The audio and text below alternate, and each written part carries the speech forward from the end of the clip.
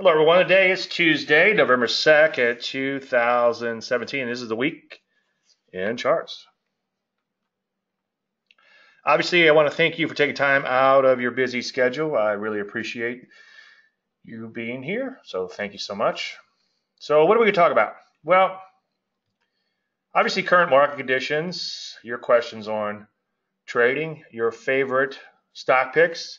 If you don't mind, and this is for your benefit, wait until we get the actual charts before you ask about stocks, and then just ask about one at a time. And again, that's for your benefit to make sure we cover it. So what do we talk about? Well, the question is Bitcoin real?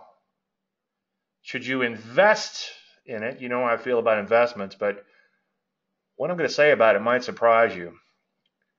And should I trade it? Well, let's dive right in.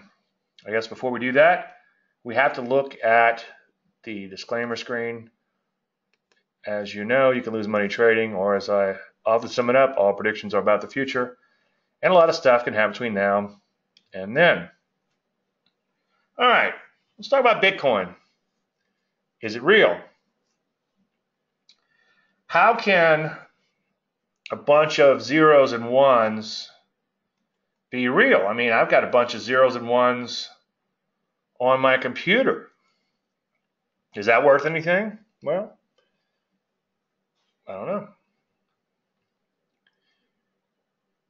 Before we get into its legitimacy, let's talk a little bit about money and what money is. I have billions, actually trillions of dollars. And in addition to trillions of dollars, I also have millions of francs, liras, rupees, dongs, dinars, etc. And if you come to webinars where I actually am live, and eventually I might do this for the weekend charts. I used to do it years ago when I was doing the weekend charts through Telechart. I don't know if you guys remember that. That's where the show got started.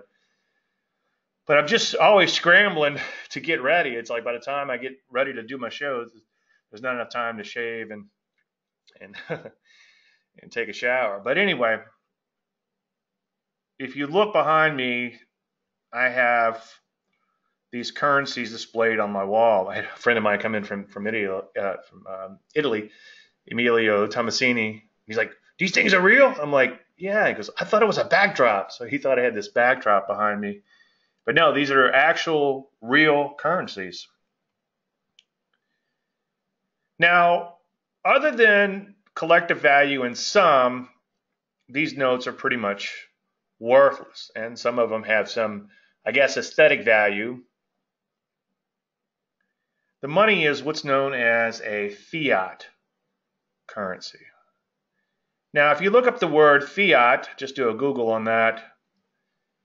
It is a noun which says a formal authorization or proposition, a decree.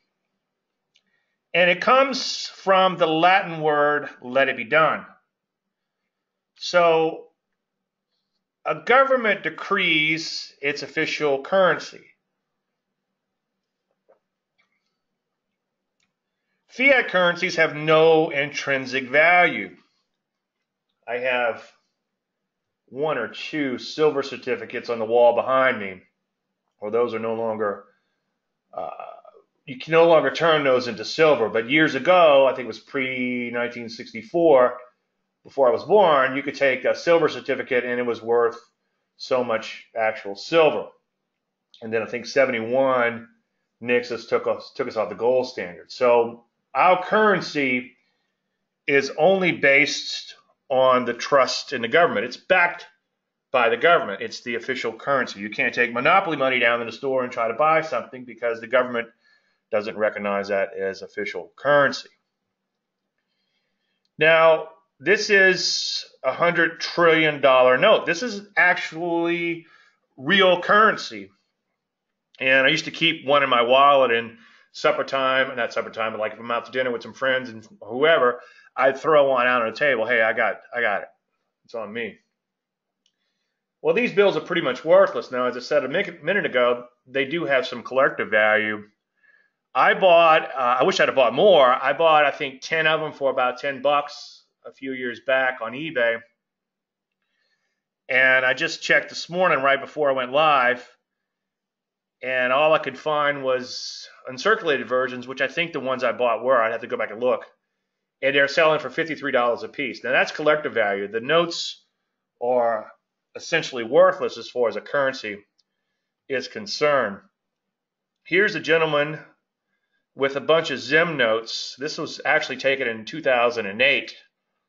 And this is what it takes to go buy groceries. And maybe it's even worse since then. In fact, it likely is.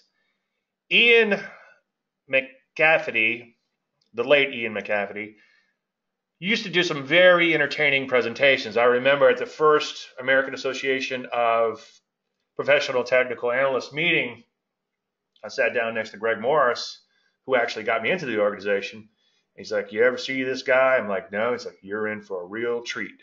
And it was. I mean, Ian could take the subject of world economics and gold and make it quite interesting. And this was one of his slides, and I poked around the internet this morning to find it. This is a bathroom in South Africa, and a public toilet, that is, and they don't want you throwing cloth diapers in there, a cardboard, a newspaper, and they also don't want you throwing Zimbabwe dollars in the toilet because they'll clog up the pipes. So this currency is so worthless, you can't even wipe your butt with it. All right, have a pop quiz for you. And the pop quiz is this. What is the average lifespan of a fiat currency? I did this research earlier this week. Don't Google it. Just guess, please. What is the average lifespan of a fiat currency? I was pretty amazed at the answer that I got. And while we're waiting for you guys to come in, 1 year, 5 years, while we're waiting on you guys to answer, yep, you're getting close, getting closer.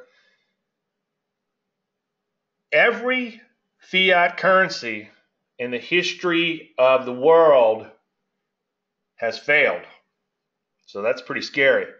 Now, the answers were, Donald says 1 year, Rick says 5 years, Alexandra says 25 years, John says 13 years, and Jill says 150 years. Well, when I did the research earlier this week, I thought it would be closer to what Jill says. I thought it would be 150 years, because that seems about right. But Alexandra is actually the closest.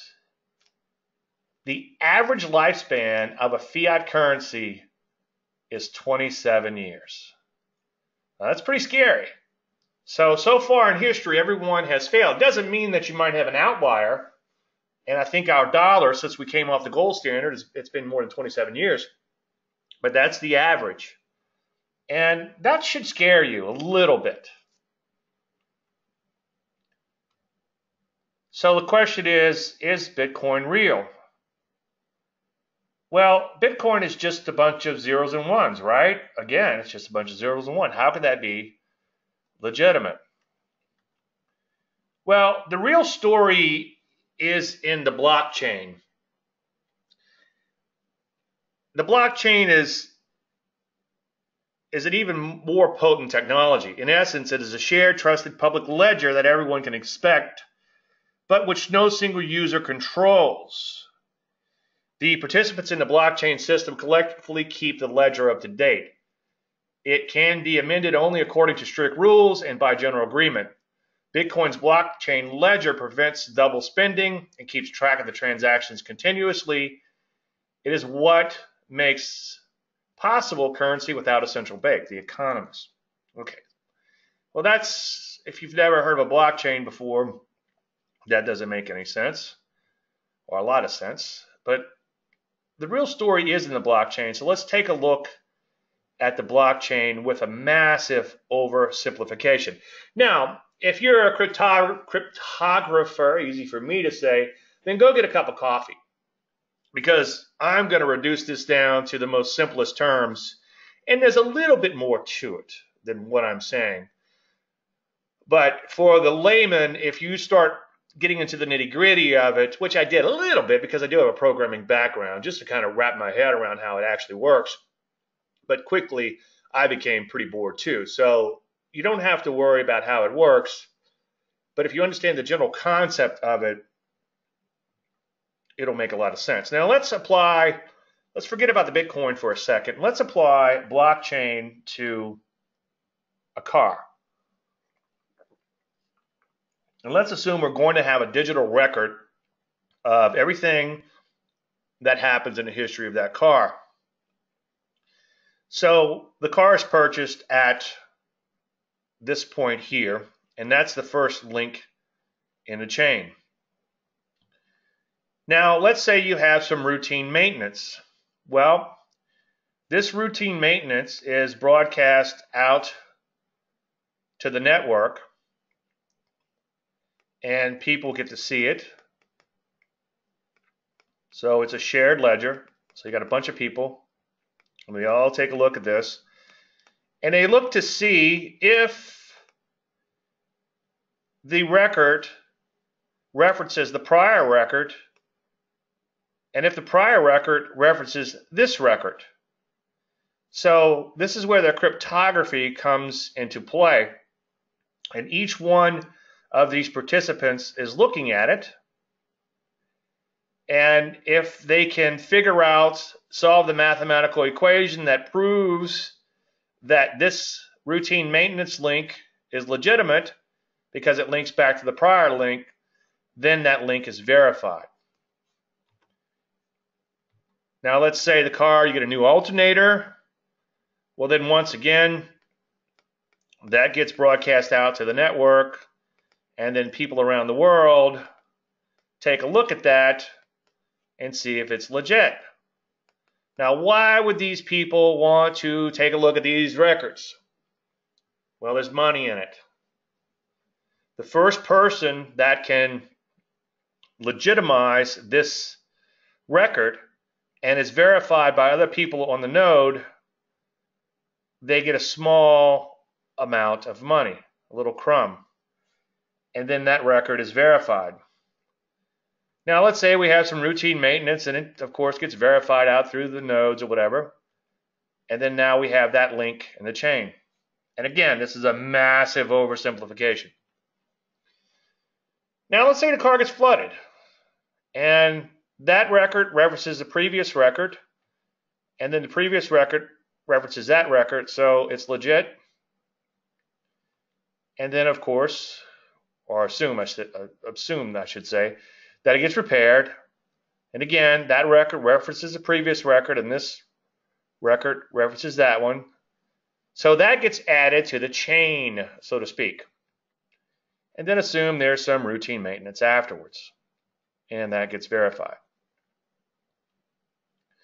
Now, if somebody tried to come in with a brand new record, this record for this car already exists, so the network would toss it out. Instead of, let's say, Carfax, and I'm not picking on Carfax, but let's just say Carfax maintaining this, you have that one centralized database of Carfax, and you expect everybody there to be honest, which I'm sure they are. But maybe, let's say, some records get lost or messed up or whatever, then they're gone. But when you have this broadcast out to the world and verified, and that verification process, as you'll see in a second, is becoming very, very competitive. So it's, I would say, virtually impossible. I guess you should never say something's impossible, but it's virtually impossible to duplicate this record because it already exists. It would get tossed out. It would be impossible for collusion to happen because there's so many people would have to collude, and then other people would keep them honest. And remember, they're all competing to make money off of this. So let's say someone who wants to be a little disingenuous decides to take out that flooding of the car and repairing of it, subsequent repairing, tries to break those chains, break that chain out, and then puts that back in. So it looks like, okay, we've got a new alternator here, routine maintenance, routine maintenance. Well, the problem is, and again, massive oversimplification, A, B, C, D, G. Okay, this should be E is what it should be, because E comes after D. And then it would get tossed out because, looking backwards, if it were a legitimate G record, then this should be F. So based on the network of this spread out truss, it would be impossible to change this record or duplicate this entire chain. So every transaction that happens gets chained in to the blockchain.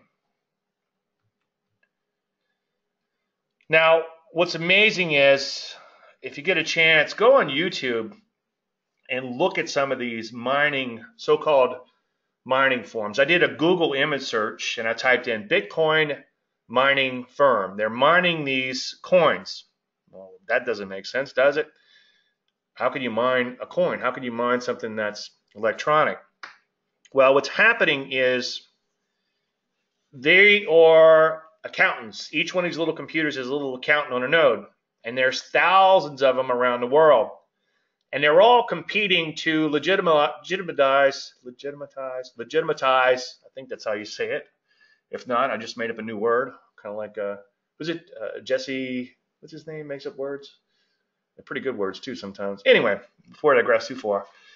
So these Bitcoin miners are mining these coins, and this is just a bunch of little electronic accountants verifying these transactions that are happening. And it's, as you can see, it's a very extremely competitive business. And these computers generate a lot of heat. It's kind of fascinating, and the inner nerd in me is kind of coming out in all this. They figured out that a graphic card is actually better at figuring out these cryptography type of equations. And a lot of these computers are just a graphic card and a power supply, very, very small, intense type of computer. And again, if you watch these YouTubes on them, you'll see like these places in China where you can tell the noise of the fans is deafening. There's places in Iceland where they're using the geothermal to power the plants, because the farms, I should say, because the electricity is just amazing in this, and the heat generated, and to cool it, you put it in a cool climate like Iceland, makes it easier to cool it. So you can see that this industry is growing exponentially to keep up with this blockchain accounting. So blockchain is basically a circle of trust, and it's going to revolutionize the way we do business. And like Greg, if you try to do something disingenuous, there's so many people in the circle of trust, it's going to kick you out. Now, I found this quote right before I went live with this. Every single type of business can be turned on its head with this technology. And it's going to revolutionize the way we do business. So blockchain will revolutionize the way we do business. I would encourage you to learn about it. And more importantly, let's figure out what industries are going to capitalize on this, which industries aren't. And let's keep an eye on the charts as these things develop. And the blockchain is going to be much, much bigger than the Bitcoin itself. Case in point, goodbye IPOs, hello ICOs. Well, to do an initial public offering, let's say I want to take my company public, and I was involved with an internet company that almost went public. You probably wouldn't see my fat ass today if it did. and it would have had a valuation of 100 million or I forget, or billion, I forget. Yeah, it was just something ridiculous. Wasn't a billion, 100 million. Yeah, millionaire. Begins to add up after a while. Anyway, long story endless. In order to go public, as we were kind of beginning to look into, there was a lot of hoops and hurdles and things to jump through. Well, if you were to issue a coin offering based on your business, and a lot of these, it's my understanding that these initial coin offerings now are based on the Ethereum model, and many argue that Ethereum is actually a better cryptocurrency than Bitcoin itself. Bitcoin was the first, and so far it's the biggest, obviously.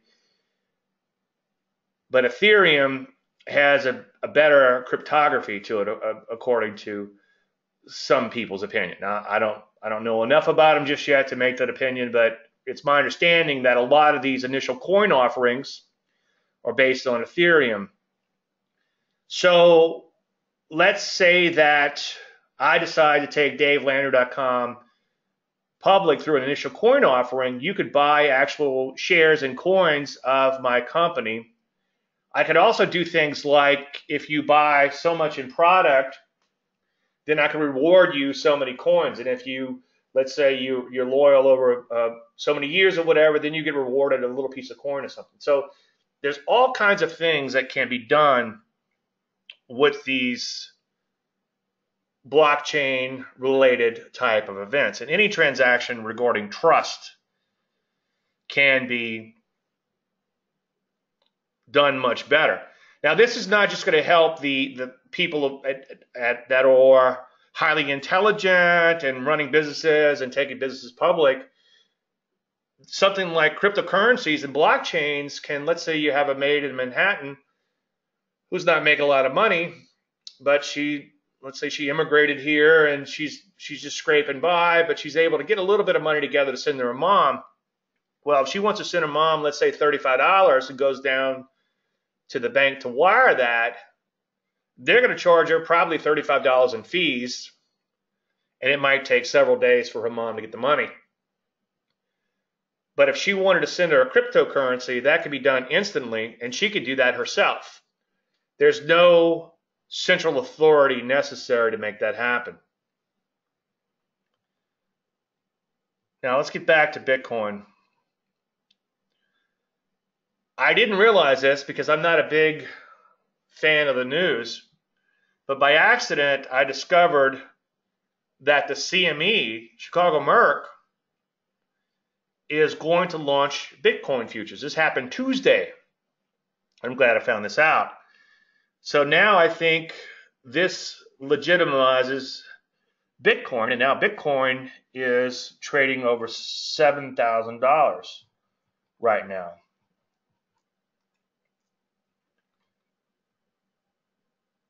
Now here's a couple of fun facts.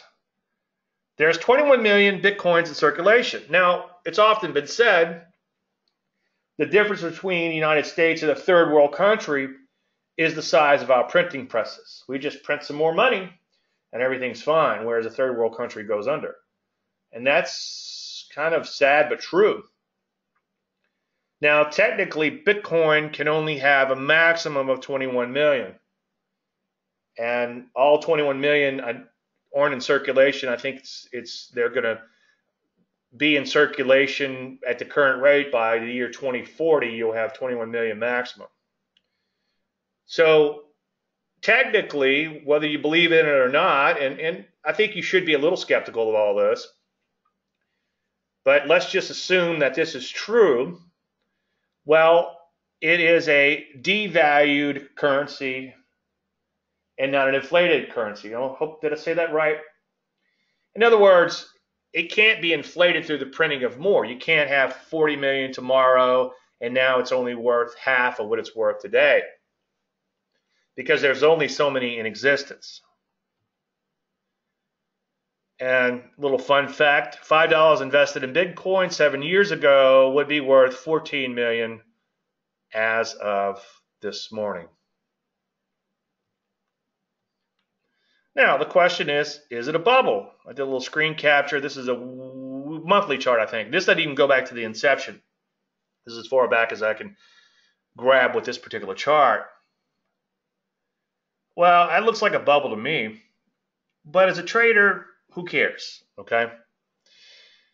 We can ride a bubble as long as it goes higher and just have a chair ready for when the music stops. And then you could possibly short it on the way down. And it is actually shortable through certain brokerages, at least. Now, the question is, should I buy just one Bitcoin and forget about it? Well, my answer to that is yes, but with some caveats, okay? And I'm not gonna. I know I just said the price is $7,000, but I don't want to base it on the today's price. I just want to base it on the current price. So if you're watching this a year from now, 2 years from now, the price might be vastly different, and I want this content to be somewhat evergreen. So my answer is yes. I think everyone should buy one, with the caveat of if you would normally spend, insert the current price of Bitcoin, whatever that is, if you normally spend that much money a year on a hobby or golf or gas for your boat or some sort of thing that's frivolous and not going to have a material impact on your life. Well, when I started working on some of this material, a month ago, whenever it was, Bitcoin was $4,000, and it's kind of like, okay, well, $4,000, that's still a lot of money. But if you divide that over 12 months and you look at, if you're spending a couple $100 a weekend on golf or whatever, it's a lot less than you would spend on one Bitcoin. Well, now it's getting bigger and bigger, so now the argument's a little tougher to make. But the point is, if it's not going to have a material impact on your life, then by all means buy one. But Dave, I thought you said there are no good investments. Well, I still believe that, and I firmly believe that there really aren't any actual good investments, at least not longer term. And I did a whole column just on that. But my point is, if you're not going to trade them, which we'll get into in just 1 minute, then I think there's no harm in buying one. And again, I'm not allowed to give direct investment advice, but my point is that if that one coin wouldn't have a material impact on your life. Now, I think it's kind of hard to buy into this bubble at this point, but I think that it's okay to own one if you wanted to be an investor. I think they're much better traded, which we'll get into in 1 second. They're not without their problems, and I can go on this. The bottom line is the one thing that makes them great is also a potential problem. For instance, there was a crash in Ethereum, which is supposed to be a superior coin. Well, when I heard about this crash back in June, I said, aha, those cryptos are BS, just like I thought. Well, it wasn't the actual, nothing really was wrong with the coin or nothing got hacked. It was a brokerage who had a stop order in their system or gave you the ability to do stop orders, and 1 million contract came through, and they just spit them out into the market, and everybody got filled. Everybody stopped out. 800 and something stop orders got triggered, and the cryptocurrency literally went down to 10 cents.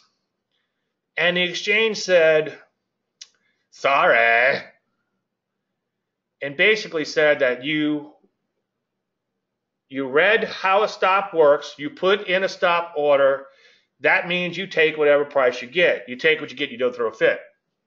Well, it seems that in recent weeks, they have begun to recant a little bit, and they may actually be reimbursing some people who got screwed in a deal. Now, keep in mind, they're not unwinding trades. So an exchange could actually unwind trades, and they could go back and say, okay, you made this trade. It was just on a glitch or whatever. We're taking this trade away from you. no, you can't have that Ethereum at 10 cents. We're going to take it away from you because that's BS. What they're going to have to do is they're going to have to take that money out of their pocket to make that good. These exchanges are not regulated exchanges. Now, the CME is a regulated exchange, but it looks like you're going to be buying a derivative or selling a derivative of Bitcoin there and not the actual Bitcoin itself. I had recently set up 2 accounts with these exchanges, and one of the ones who got in trouble, or whatever you want to, how you look at it with the stops, and then another one, and I tried, it said, the other one said, okay, well, you have to set up an account with this company we're affiliated with so you can get your money here quickly via Bitcoin. Well, 2 weeks later, my money's still missing. And I'm like, well, did I just piss away that money? Did it go into an ether? And then I wanted to see how long. It wasn't a lot. For purposes of this presentation, I was willing to forego that to see what would happen. And, I sent him of course, I sent him a WTF.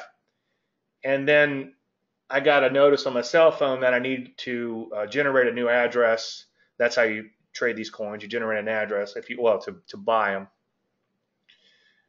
And I did that, and then it became an instant transaction. So the transaction should always be an instant transaction, but I found it very interesting that something that should have been an immediate transaction as per this exchange, after 2 weeks, the money still wasn't there.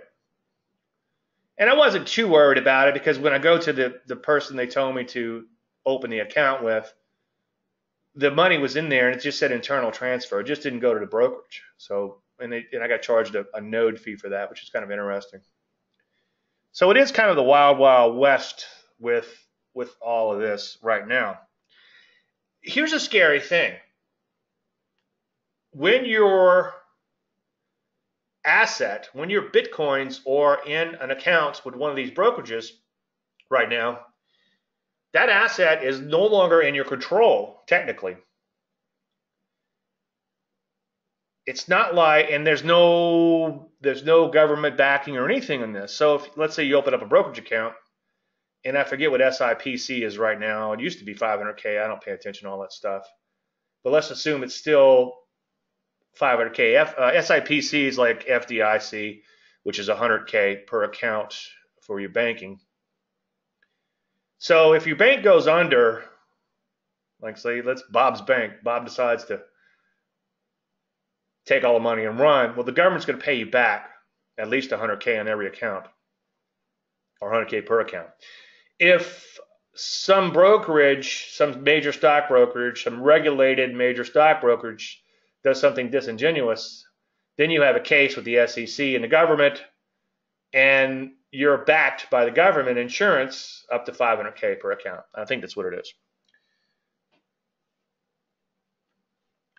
So there is no central authority, and it's my understanding that you cannot unwind trade. So it really is the wild, wild west. Now, should you trade it? My answer is yes, again, with caveats. You need to treat it like any other efficient market. In other words, you want to pick your spots carefully. Now, because you have a representative sample, technical analysis will work. If you've come to these presentations before, you've seen me talk about the fact that you need a representative sample for technical analysis to work.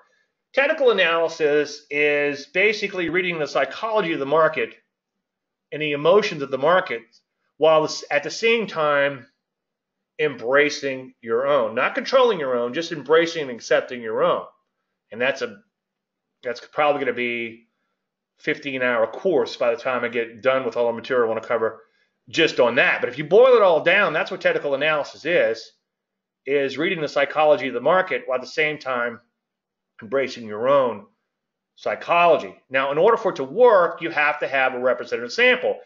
If you have a market where you have very few players, then 1 or 2 players can make a big trade or do whatever they want to do and either intentionally or not manipulate that market or create possibly a false market.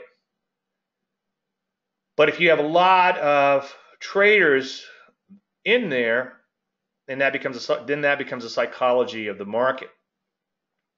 Yogi Berra once said, if the world were perfect, it wouldn't be. And that's why markets actually work. If markets were perfect, they wouldn't be. If everybody agreed on price, then there would be no market. And that disagreement between the people, the psychology that changes between the people, is what makes a market. But again, you need a representative sample for that to work. So Bitcoin, which is trading billions of dollars a day, has a representative sample. And I just put up a weekly chart. I thought that'd be interesting to show. And there's a few things that just kind of jump out at you. There's been some pullbacks along the way. There's been a TKO not that long ago. And then, of course, there's a big blue arrow. So, yes, it is a bubble. But if you think about it, it's our job to seek out bubbles and get on. Ideally, we want to get on the bubble relatively early. But as a trend follower, you will be a little late to the game.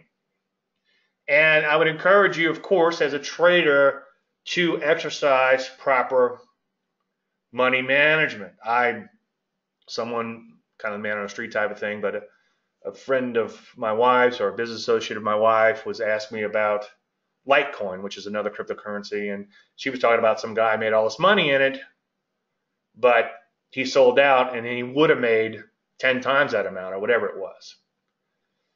Well, what people fail to realize is you can apply money management. You don't and you won't. You don't have to get out of all at once, and then you won't be 100% correct. Everybody thinks they have to be correct and time the sell perfectly. You could scale out of a little bit, and if it truly is a bubble that keeps on going, you could still make money on the rest. Trail stop, so to speak. So a couple of little takeaways really quick. Oh, a TKO, a trend knockout. Okay, a trend knockout is when you have a market that has a sharp sell-off over one bar, makes a wide range down. It knocks out people. And when the market trades back above that point, and this is kind of a TKO here too. It's not quite as obvious as this one.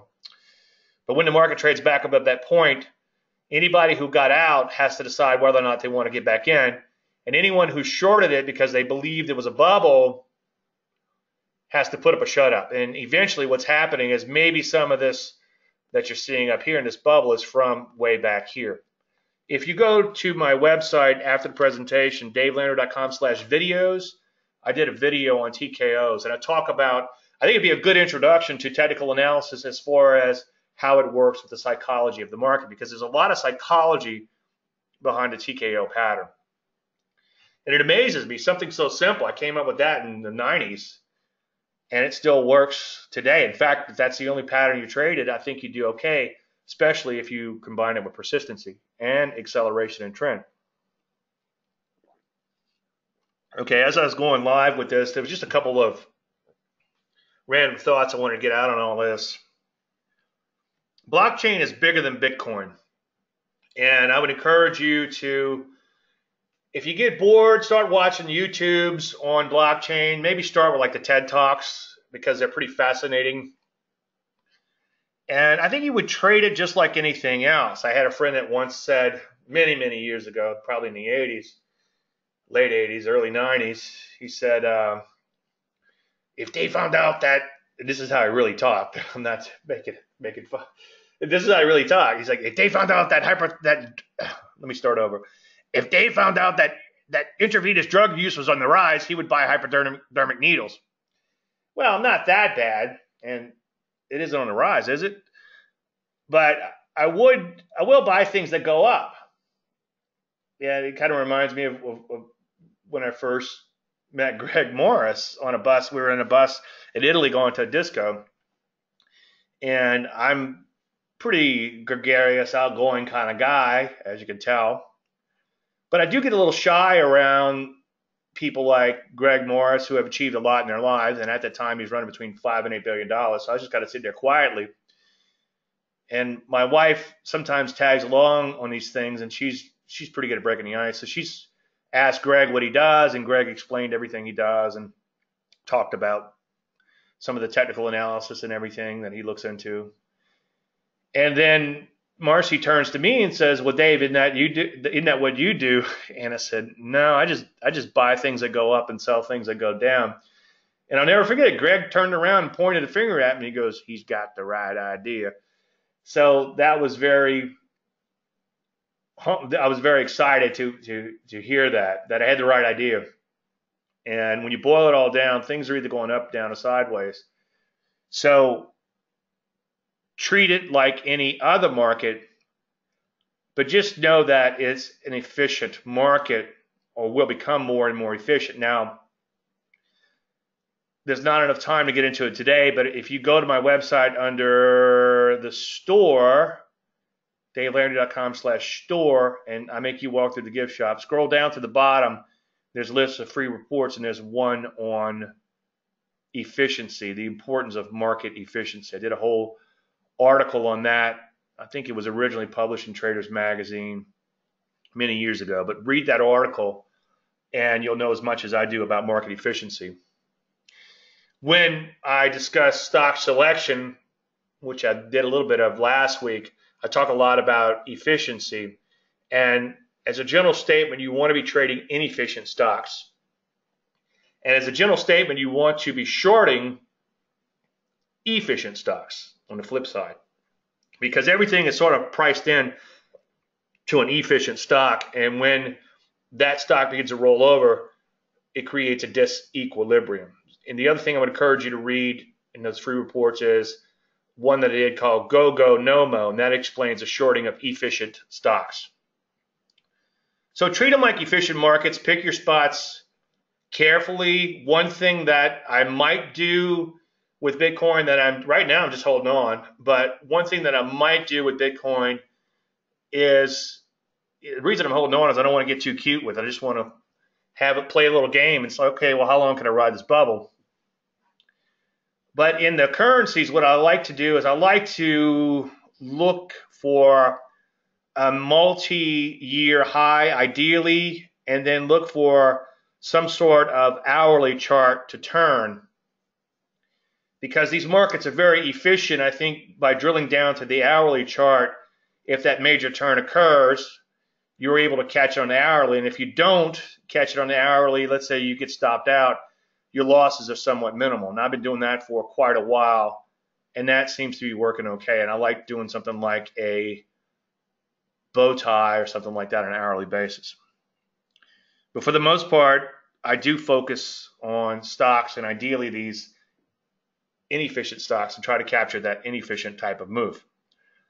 So again, use technical analysis, uptrend, downtrend, sideways, TKOs, bow ties, those type of things. And remember that it's probably going to become more and more efficient market, because now that CME is jumping in, there's going to be hedgers and speculators and all kinds of people trading those cryptocurrencies, specifically the Bitcoin. So it will become more of a choppy market at some point in time.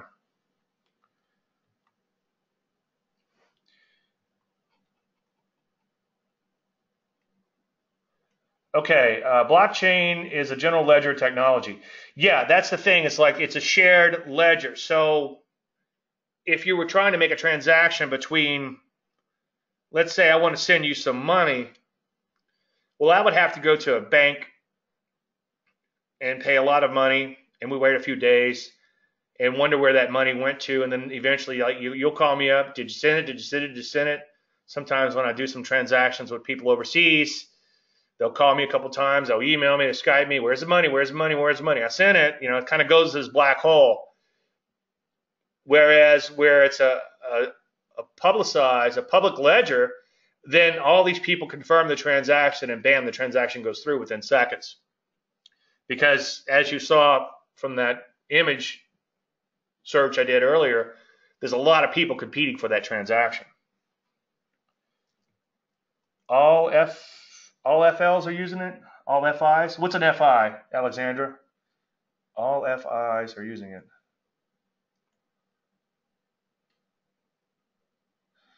Blockchain is a technology. When you say trade blockchain, do you mean Ethereum as it uses blockchain? Uh, no, no. What I'm saying is blockchain is going to be much bigger, and a lot of people are saying it's the .com, it's the internet of the 2000s, and some people are poo-pooing that, but I think it's going to be huge. So what I would encourage you to do is to recognize how it's going to revolutionize industry. And I'm not even sure how I'm going to stay ahead of the curve with this. So, if you guys want to email me some blockchain applications or some stocks that are using blockchain or something that I should start watching, I'm basically watching all stocks there anyway, all stocks that are tradable. So I'm thinking I'll be able to pick it up by doing that, by remaining that pure technician. But let's get outside of trading for a while. This blockchain could be huge into all the things that it can do. And it's already being, I think, as Alexandra's pointed out, financial trusts, financial institutions. Yes, it's already being accepted and incorporated into big, major financial institutions. Absolutely. Yeah, the Bitcoin now, there is a symbol called GBTC, which is it's considered like a penny stock now, or what do you call a stock that's off the exchange? GBTC is a way to invest in a stock that invests. If it's not recognized, I don't think any stocks have been recognized just yet, and there's not an ETF just yet, but there will be. The fact that the Merck is involved, there's going to be an ETF on this. I'm not sure how it's going to work, but I think we need to pay attention. Do you need to pay tax in trading Bitcoin? That's a good question that I don't have the answer to. The quick answer I would say is yes, you have to, because you have to pay your taxes. But I don't know. I don't know how. I guess I would show what I did this year, and I would pay taxes on that amount. But that's sort of the, as I said earlier, it's the wild, wild west. So that's one of the things that people are pointing out. Well, it's the currency of the drug dealers. Okay. Well, you used to carry a big briefcase full of money, and it was easier to do in Europe because you could get a 500 euro note. Okay. And I don't know if they're completely phased them out or what's going to happen, but the 500 euro note made it too easy for the drug dealers, because you could put a lot of 500 euros in a briefcase. In fact, $1,100 bills, believe it or not, will fit into a knapsack. Believe it or not, a book bag. You can put $1 million in a book bag. So you could probably put $5 million or 5 million euros into a book bag. So it makes it a lot easier for them. But if all you had to do was like click a little mouse, what's that movie, Ozark or whatever, the series, where he was justified in the series Ozark, he justified, what's his name, Jason Bateman, he justified to his wife laundering money for the drug deal. It is a little bit more to it than that, but he justified to his wife, I'm just going to be pushing a mouse around. Yeah. Well, that's a bit of an oversimplification.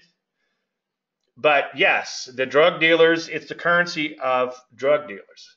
So this is not without its problems, but I think that we need to get ahead of the curve on this.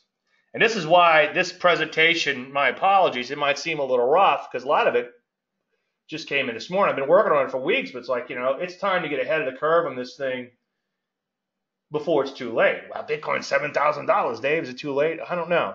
But I think we need to pay attention. Outside of Coinbase, would you trade a derivative? GBTC is an OTC exchange. So far, I haven't done any derivatives. I have accounts with a couple of online. You have people where you could, like Coinbase, where you could actually purchase the Bitcoin, and they actually hold them for you in your account. But obviously, that asset of yours is in someone else's hands, and there's a bit of a scariness to that. So that's where the there's no trust in that. You have to trust that one institution. Now you can keep your own coins on your own so-called bit wallet, and that's one of the things is pointed out, that there will be fewer of these Bitcoins because people will lose them through a hard drive crash or whatever. But yeah, to physically actually have one, sort of, quote, I'm making air quotes, you would actually have to download it to a bit wallet. But as soon as you begin to trade that Bitcoin and it's actually on an exchange, that asset is out of your control. So that. I'm just scratching the surface here. That's another problem. So that's pretty scary.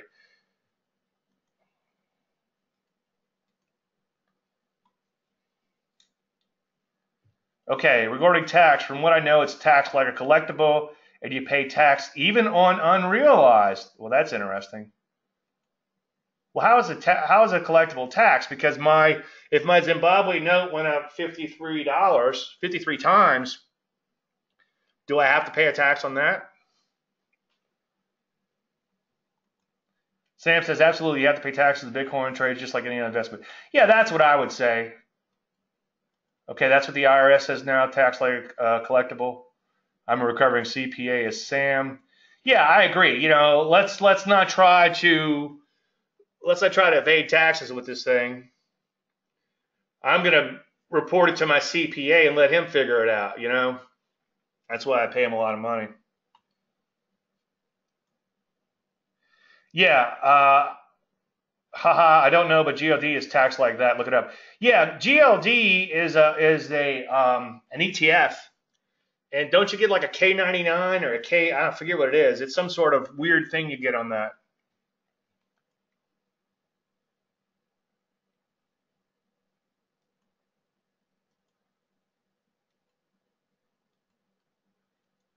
The agreed upon price is the last price. Yes. Yeah, it is the Wild Wild West. Agreed. Can you direct an order to Mount Gox? I don't know what that is. See, I'm showing my ignorance. I have two accounts, two exchanges. It's kind of interesting. After the debacle that happened at, I guess you could say the name. It's public record at GDAX. After the debacle at GDAX, another exchange immediately removed stops from their system, so you can't put in a stop on their system. Take a Riot blockchain. Okay, we'll take a look at that one. Good idea. Transparency for Bitcoin. Yeah, any of these transactions are seen by the network. Now, a couple of random thoughts. I let this slide in from a couple of weeks ago.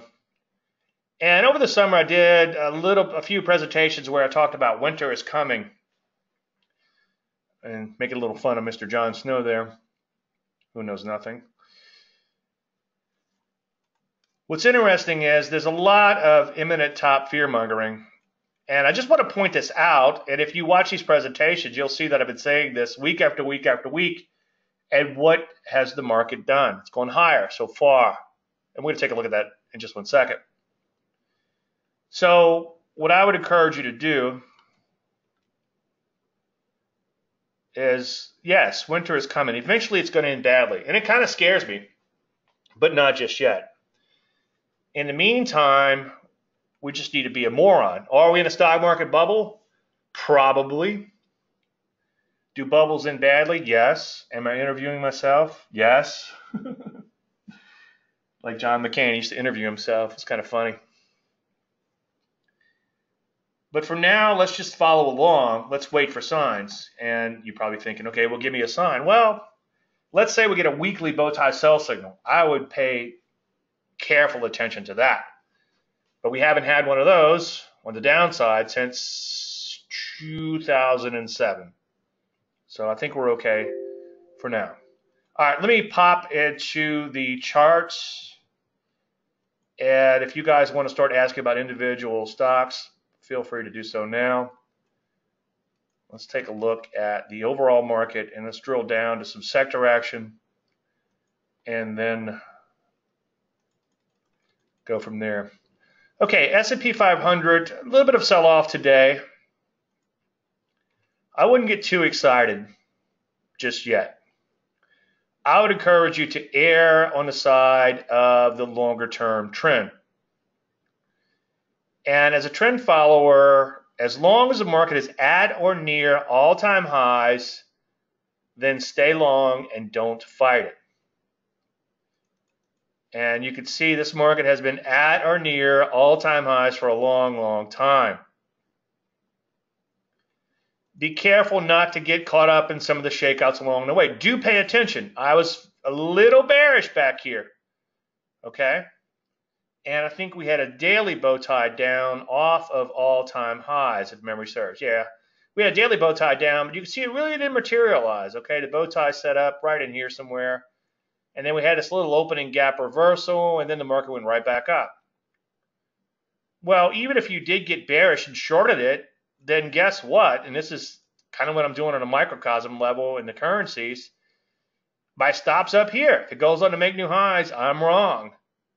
Get out, okay? Get out of the way. That's what a trend follower does. But so far, a longer-term uptrend still intact in the S&P 500, looking pretty darn good. Let's take a look at NASDAQ. You can see NASDAQ. Oh, let me show you a weekly signal real quick. I don't know. I used to show them every presentation, and somebody asked me to please stop. But you had a weekly signal here. You had a weekly signal here. Those were sells. Weekly bow tie up, and then a weekly bow tie up here and a weekly. This was a little late to the game, but still, I mean, if you would sell me S&Ps at 900 today, I would take them, you know, especially with the market at 2,600 up here, round numbers. So when we do get that weekly bow tie down, I think it's going to pay attention, and that would have me a little nervous about the markets. Certainly want to honor your stops when that occurs, and you can get bow ties off my website too under free reports. Let's take a look at the Russell. Let's take a look at NASDAQ first. NASDAQ pulling back a little bit, but nice uptrend so far remains intact. So let's not fight it for now. Let's take a look at the Russell 2000. We had that opening gap reversal yesterday, outside day down, but it's not the end of the world, nor can you see it from here. I think it's just consolidating. We broke out of this ridiculously long base. In fact, I'm actually glad to see it consolidate so it doesn't just blow off and then implode. This is a nice little consolidation. It looks a little bit better when you look at like a weekly chart. And zoom in a little bit. When you look at a weekly chart, it just kind of looks like a so-called flag pattern, which is actually bullish. So far, so good on that. Now, what's kind of interesting is some of these areas that lost a little steam in here, like the energies, but look pretty good, came back nicely, as you can see, and they're recently banging out multi-year highs. Some areas that looked even worse, like health services not that long ago, looked like they were rolling over a couple of times. But they're now back up here banging out new highs. Now, all in great in the world, some areas like biotechnology and drugs are looking a little bit dubious in here. In fact, let me just see if we got a daily bow tie. Yep, that's a beautiful daily bow tie down. All the moving averages come together, spread out, higher high. So that's actually triggering today. Let's take a look at biotechnology. A similar sort of pattern. But you can see it certainly has lost some steam as of late. So you want to pick your spots very carefully. I wouldn't rush out and short these areas just yet, but you do want to pick your spots carefully because all isn't great in the world. But the good news is, and I think foods come to mind, it seems like anytime an area begins to implode, it comes right back. Now, obviously, that'll work until it don't. I'm not saying trade this in and of itself, but I'm just saying that overall, most areas, you can almost throw a dart. I'm just kind of flipping through a few random ones in here.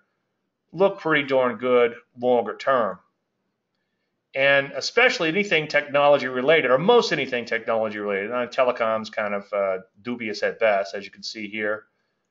But most everything technology related, hardware, software, got to have software for your hardware, right? Looking pretty good in here so far.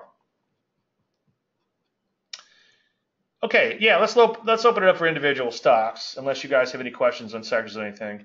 All right, Susie says, I hope I get your name right again.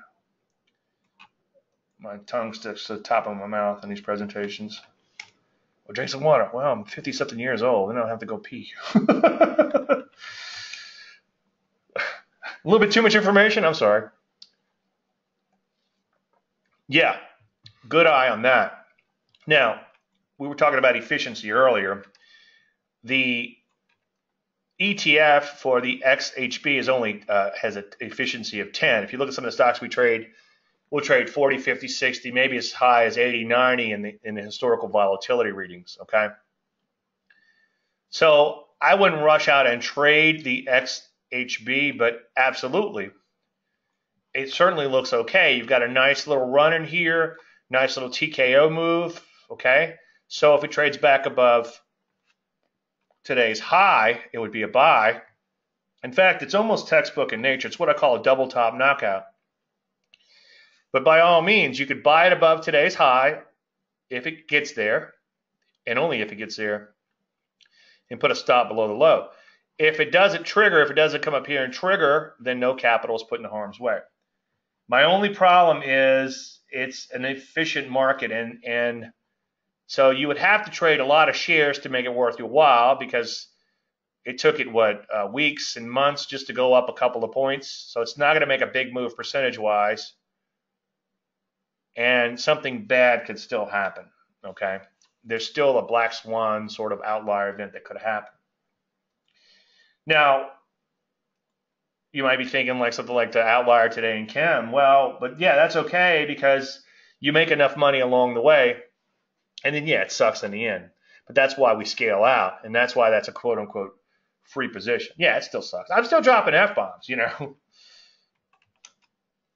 Okay, KL. This actually looks a little bit more like a short than a long. I wouldn't short it. One, we're in a bull market, and I just wouldn't rush out and short a stock like this. But you can see that it's pushing back into this overhead supply so far. I would wait for it to get new highs and then look to play pullbacks along the way. DRNA, smoke if you got them. There it goes, yeah. Yeah, this is one on the service. I don't want to brag too much because we got spanked today. And we had a few. Today's presentation was actually going to be on discretion, but I wanted to get, especially with the CME coming in with the Bitcoin, I actually want to come in and talk about Bitcoin first. Yeah, they giveth and they taketh away. Yeah, that's the hard part about trading is that, and I'm working to, and trust me, it's like, I mean, right now we're on 6 acres. I've got this huge office that I'm only using half of, if that much, and we're thinking about downsizing. It's like, well, if we downsize, my wife's gonna think I'm crazy. She can't hear me in here screaming and hollering. I've dropped, you know, I admit it. I'm still human. I dropped serious F-bombs this morning. The problem is, if you let that break you mentally, then you're gonna miss the next opportunity, and it makes it tough.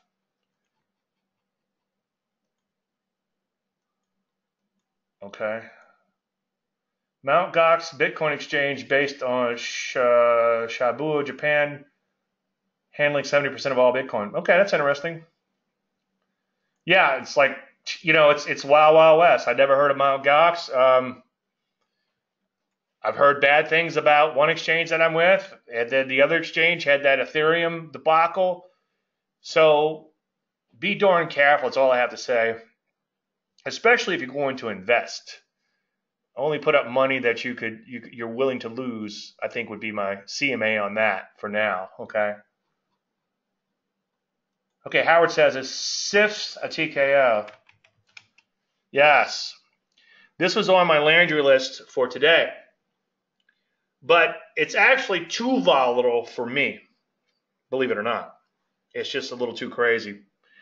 The HV, as you can see, is a little bit over 100 and change.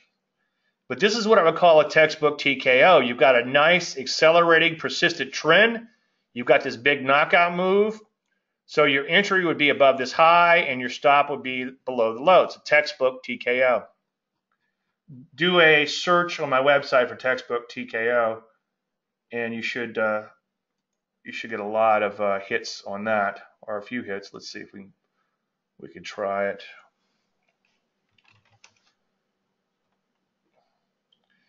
Okay, while we're waiting on that, A B B V. Just in case, just a little search right here.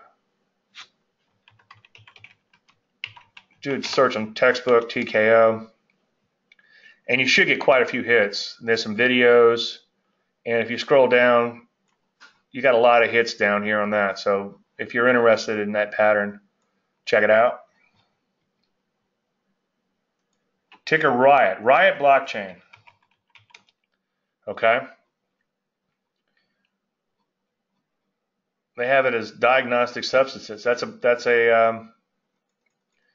blockchain. Well, this stock's kind of all over the place, but it's got enough volume to where it'll come up in my scans. I mean, that's the other thing too. I mean, anything. I think the gentleman Alex, I forget his last name already, but whatever, he said it's going to revolutionize every business. It will. I mean, your health records could be a blockchain. There's anything that can be, I guess, a record can be kept of, can change, can be part of a blockchain. CCS for Jerry. CCS. This is a big, thick, efficient stock. Okay, a lot of volume in this stock. What's that? 1, 2, 3, 200. I always forget how TC does this. It's 2 zeros. So that would be, it's 28 million shares. Let's just say 29 million shares that on average are traded. Okay. And you could see that you could see that over the period of months and months and months, it really hasn't gone anywhere or done a whole lot. 11% move over that period of time, and that's if you got in at the low.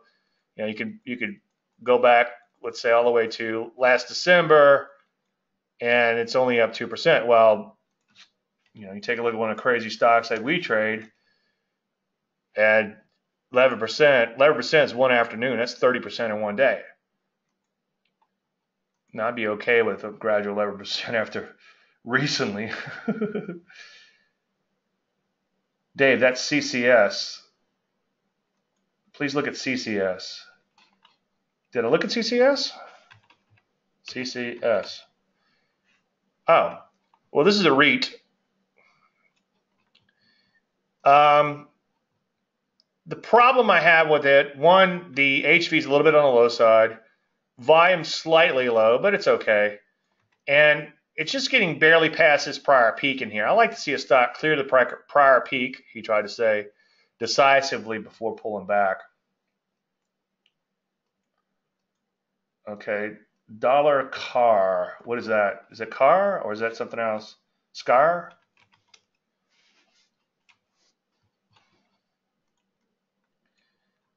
Dollar car. Bob, what symbol are you asking for? Sorry, it's taking me a while to get to you. Dollar car.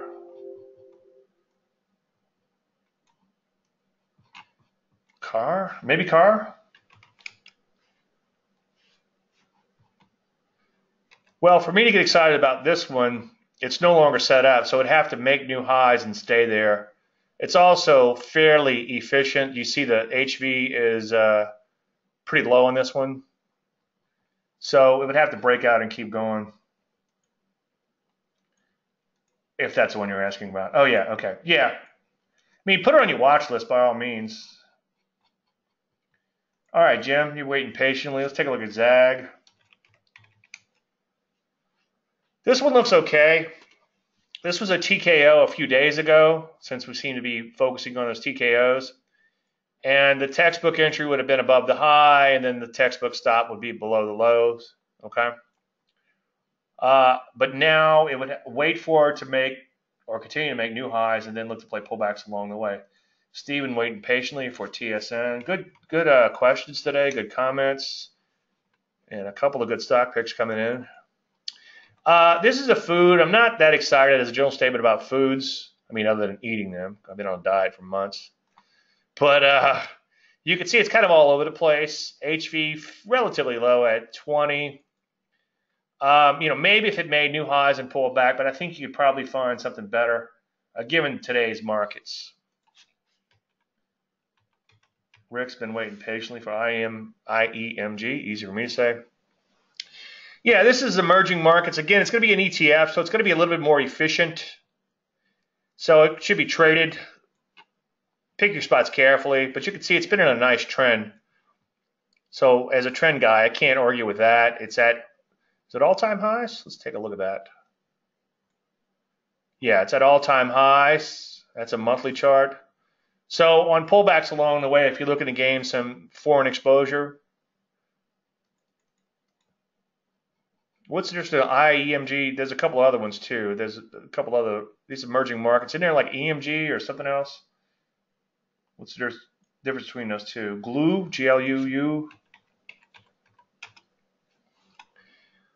The only thing I don't like about this one is that it pulled back all the way to its prior base. This is one I've been watching, but it pulled back all the way to its prior base. It looks okay, but based on the fact that it came all the way back to here, I would pass.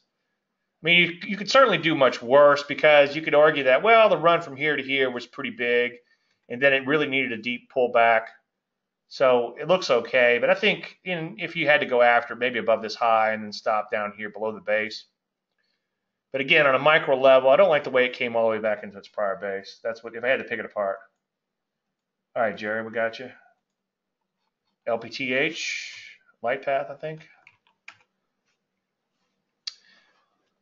Well, this was kind of interesting because it did take out its prior peak in here, and it did sort of take off higher. I'd like to see a little bit more pullback with the caveat that if it pulls all the way back to the base, then ignore it. So yeah, put that on your watch list. I think it's definitely worth keeping an eye on.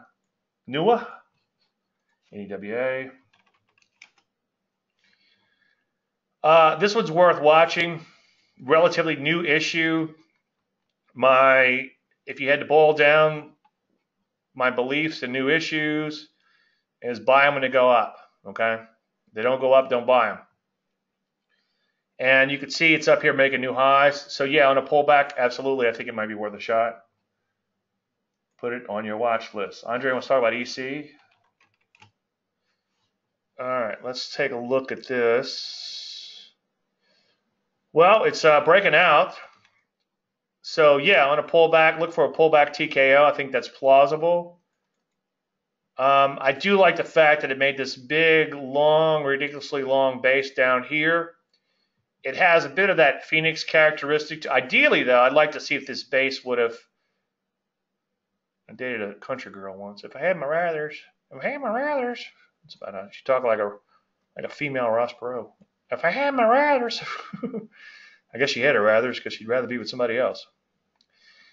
Where was I going with that? All right. Anyway, I'd rather it have based way down here. But it's pretty impressive base, and as I often preach, the bigger the base, the bigger the launch in the space. So yeah, on a pullback, it could certainly take off. Good eye on that one. You're welcome, Bob. John wants to talk about GDS.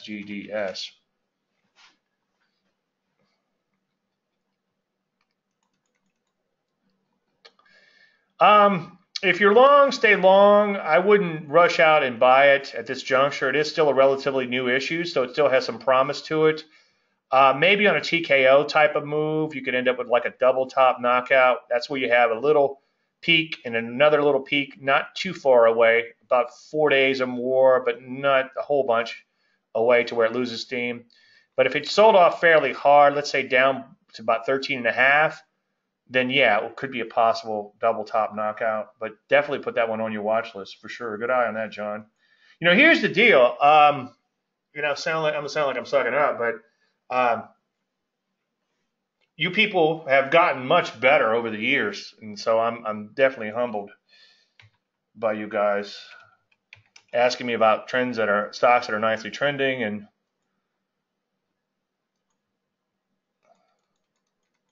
this one looks okay longer term. If I zoom in a little bit, I can kind of pick it apart. because you can see one thing I always talk about, and if you go in and watch, I think it was last week's presentation, which is a redo of the one before because I forgot to record, I talked about the importance of proper stock selection. And if you don't know anything about stock selection, then just know that you want to look at the net price move. So where's the price now? Round numbers about $90 a share. Where was the price way back in September? Round numbers about $90 a share. Yes, it's had a pretty darn good run, okay? And the point I was trying to make last week is that this is pretty impressive, but you also have to pay attention to this, okay? This good, this bad, okay? So that's the only problem. So what I would do is I would let the stock make new highs and then look to trade pullbacks along the way. NVMI.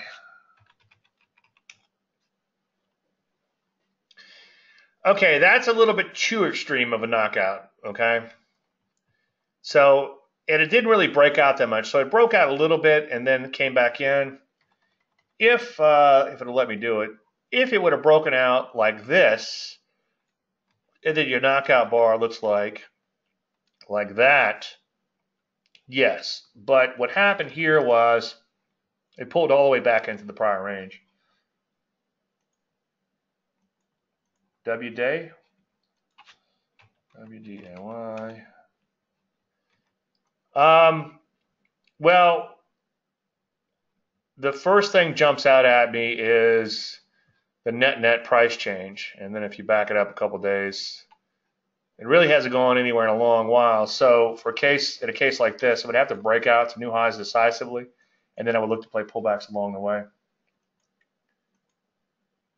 ABBV, did we cover that one? Sounds familiar. Yeah, we covered that one. Okay. MFGP. MFGP. Okay. It's kind of an interesting stock. Trades in a narrow range. It's a little bit on the thin side. Relatively new issue. 29 to 35. It's not a huge range for an IPO. Maybe on a pullback. It also looks like it could be foreign, so it looks like these gaps in here are somewhat artificial. It doesn't mean that it's not an interesting stock to trade. Look at it. Let's take a look at a weekly.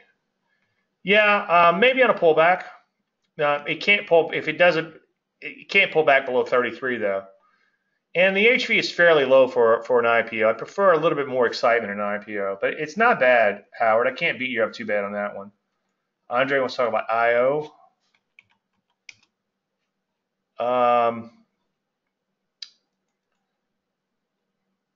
It's a little wide and loose. It just pulled back forever here, so I would probably toss it out. I know we watched that DRNA forever. But now what I would do with this one is, I do like the fairly low level characteristic of it. So what I would do now is I would wait to see if it could bust out to new highs and then trade pullbacks along the way. I know you're already long. I know how you work, Andre. But yeah, sit tight if you're long. Jay wants to talk about UK. Never heard of it. Oh, I don't have that symbol. UK. That's why I never heard of it. It's not in my database, Jay. Russia, RUSA. RUSHA. Okay. A little bit on the thin side. So obviously you can get in trouble trading these thin stocks. My big problem is the latest breakout is just one bar up. Okay. Plus it's thin. So I think I would pass on that. I can't fault you because you certainly could draw a big blue arrow on the chart, but I think I would pass and see what else is out there. Okay. John wants to talk about NEXA, NEXA. Yeah, this could be a buy at B. My only caveat here is that notice that it came public at 16 and it only made it up to 18. So you want to see a little bit more excitement in an IPO than just a couple of points of trade. Okay. So let's see. 1, 2, 3, 4, I mean, technically, you could get a buy at B by the end of today. If you're willing to risk, if you could stomach a risk back to the open and put your stop there and forget about it, like that one Bitcoin, right? Yeah, right. Then yes. But my only problem is, again, it's a little bit on the narrow range. Now, with IPOs, as I often say, there's two types of setups. Often the greatest opportunity is in what I call the pioneer setups. They come public, and then we have like a little breakout pattern or something. Now, in general, I don't trade breakouts with the exception of IPOs. Now, if you miss the first breakout pattern, or you decide for reasons that I just gave that you might not trade it, then the good news is if it truly is the real deal, you'll usually get a second chance, some sort of pullback or TKO or something along the way. And there's a few other patterns we're watching for that are more specific to the IPOs. If only there was a course on trading IPOs. Oh, I wish there was. I've been a victim of my own success here. People have done so well trading the IPOs that they're not interested in anything else. Which I say, that's great, but we won't always have an IPO bull market. One of the few things I can guarantee. JASN for Andre. Yeah, that looks pretty good. It jumps out. What jumps out is you have a lot of overhead supply to deal with. I guess it'd be a good problem, but I'd probably toss it out based on that. Also, super duper thin given the price. It's a $2 stock, and you only have what 130,000, 140,000 on average volume, so it's pretty thin. So overhead supply, kind of thin. I think I'd probably toss it out based on that. But yeah, it's got Andre written all over it. I begin to learn you guys' style. I know Phil's trading that 50-day moving average. Andre's trading these little crazy stocks. Dan on a pullback. Sure. Or as Ray Donovan would say, sure. Yeah, nice little uptrend here. Hitting all-time highs. Absolutely. You answered your own question. Good job, Jerry. High five. ENTG for Carlston. Carlston, where are you located? You in Germany? Sounds like a German name. Yeah, put this on your watch list. Maybe on a pullback. I can't argue with it. Certainly a nice little persistent uptrend. Yeah, Germany. Cool. I have to come visit again. You want to short this? Too crazy. Once you have these big, huge gaps down, you just want to get out of the way. Okay. This is an example. It's always dangerous to short something like a biotech, but this is an example of a big, thick stock. I wonder what the HV was back here. Can anybody plot that? I can't plot it with anything I have here. Cool. I'm welcome. Fantastic. Yeah, I haven't. I was at World of Traders a few years ago. I don't know what's going on with those guys, but I haven't heard back from them. I know that. Are they still doing the English version of the magazine? Because I did a lot of articles for Traders, which is owned by the corporation, and that's probably why I got invited. Yeah, we talked about that one, Jason. CELC.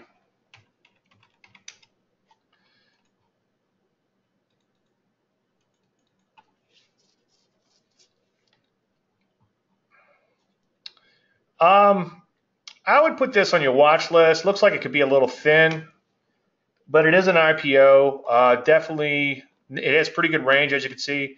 So in a pullback, absolutely. But make sure you have some big, volume's a little tricky in IPOs. You have to actually look at each individual day to see how much volume is in there. It takes me a while to explain that, but just look at each day. It's probably the quick explanation.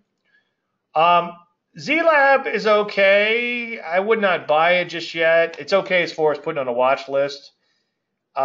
Maybe you could do it's already triggered some breakout things. I wouldn't trade the next breakout, but what I would do is let it break out and then trade a pullback along the way. Okay? HCC. No, my problem with this one is it broke out and just got to its prior high in here. So it would have to break out to brand new highs again and then trades and pullbacks along the way. That's my only problem with that one. Oop, I just deleted somebody's ticker by accident. So if you ask about one, just let me know. Case study XNet. All right, let's take a look at that. XNET.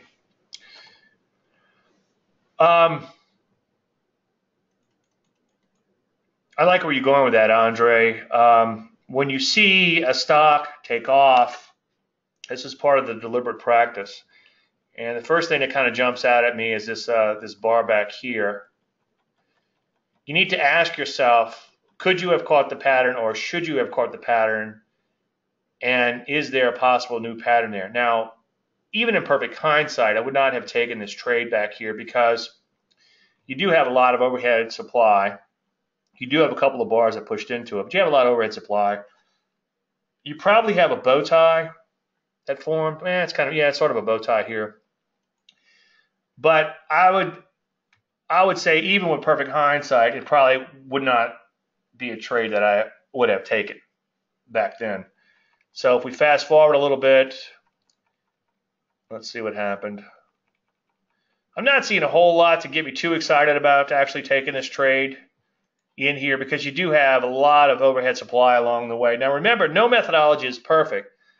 So even with that breakout, there's really nothing that I could see. And that's, obviously I know the chart. I could see the left side of the chart. There's not a whole lot that would have gotten me excited about jumping in on that. So yeah, I mean, it doesn't work in all markets, doesn't work all the time. Several new IPOs today could be interesting. Yeah, I'll make sure I get my list updated. I got a little formula I use to get the new IPOs. Real simple. NOG for Howard. We're going to have to wrap it up in about 2 minutes. Yeah, it's down here, kind of a penny stock. Let's see what's going on. Yeah, I think it's worth watching. It will have some bad memories to deal with along the way. Keep in mind that sometimes these, I don't know all the rules, but sometimes with these cheap stocks, especially on the New York Stock Exchange, they can reverse split you to death. And if one of my clients didn't know what that was until he got reverse split to death on something, Google it. Yeah, so I would let it keep breaking out and then maybe on a pullback. But make sure it's super duper strong before you do Beta. And yeah, this looks pretty good. It did pull back to its prior breakout. At first glance, I really like it, but it did pull back to its prior breakout. I'll give you an okay on that one. It's not bad. I would put this on my watch list and then maybe see if there's anything else that you could find that you like better. In fact, I'm going to go ahead and scratch it off now that I kind of looked at it a little bit. Just because it broke out, it came all the way back in. You go all the way back to middle of September, and it's made no forward progress. I mean, you could certainly do much worse. It is in a longer-term trend. It has pulled back, but it has lost a little steam in here. So I'd see if I could find something else. And the video, last one. We talk about that one? Yeah, on a pullback. Put that on your watch list. I'm wondering. That's a good question. Or you got me thinking. We may have backed into something. I just read where these, and I don't want to confuse this with facts, but like I said earlier, they're using graphic cards to make these computations. So will NVIDIA benefit from this blockchain thing, okay? And maybe we just need to pay attention. We don't have to rush out and do a whole lot of research. All we have to do is let the technicals tell us what to do by running our scans every day and looking at these charts. And then the NVIDIAs of the world will come up if they are benefiting from this blockchain type of thing. As you can tell, I love doing these shows. Thank you guys so much for being here. I appreciate it so much.